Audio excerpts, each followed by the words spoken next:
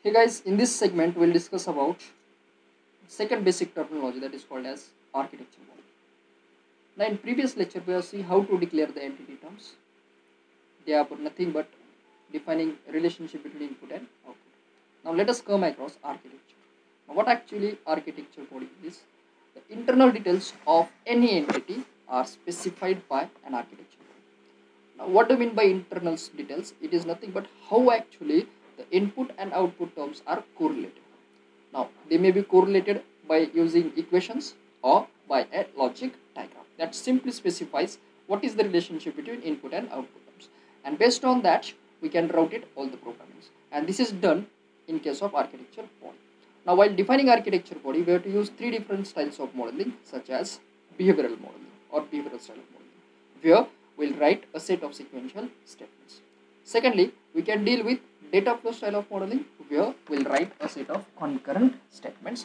And lastly, we'll deal with structural style of modeling, where the set of interconnected components and their information has been given.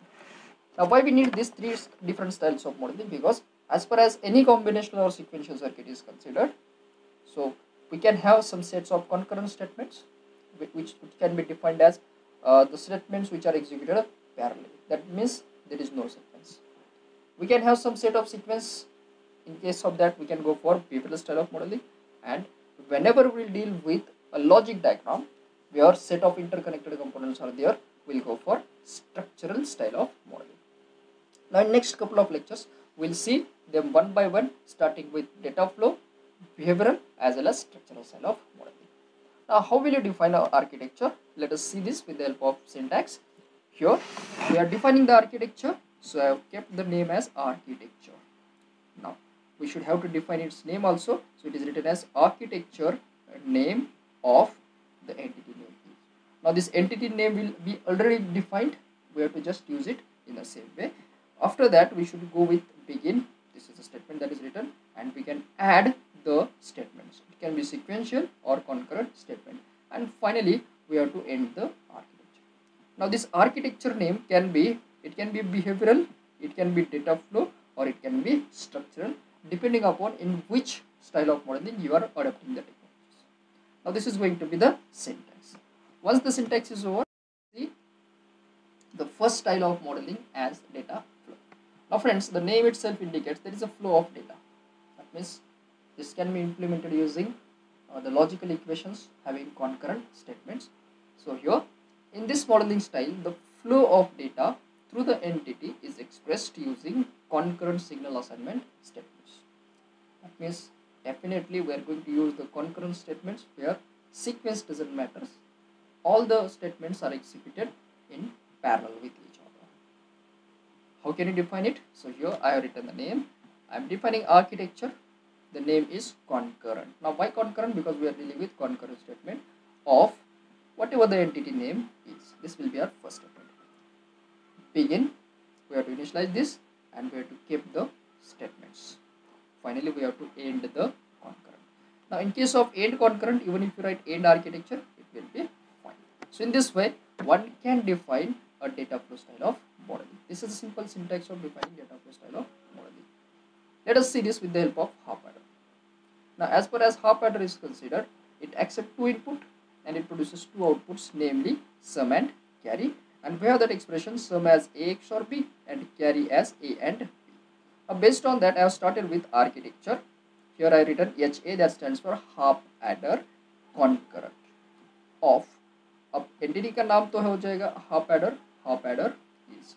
Then we'll write begin. After begin, we'll write this concurrent statements as sum should be less than or equals to A XOR B after 8 nanoseconds. That means this after 8 nanoseconds simply indicates the propagation delay. This propagation delay indicates the scheduled time after which the result as sum should be produced. Similarly, carry, I have written it should be less than or equals to A and B after 4 nanoseconds. That means carry is scheduled to be produced after every 4 nanoseconds. So this is going to be the set of concurrent statements.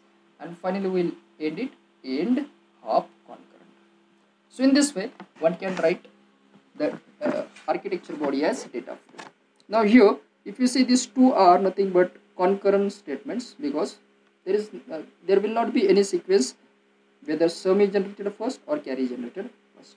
Based on that, I have written this as a set of concurrent statements. Let us take one more example as half subtract.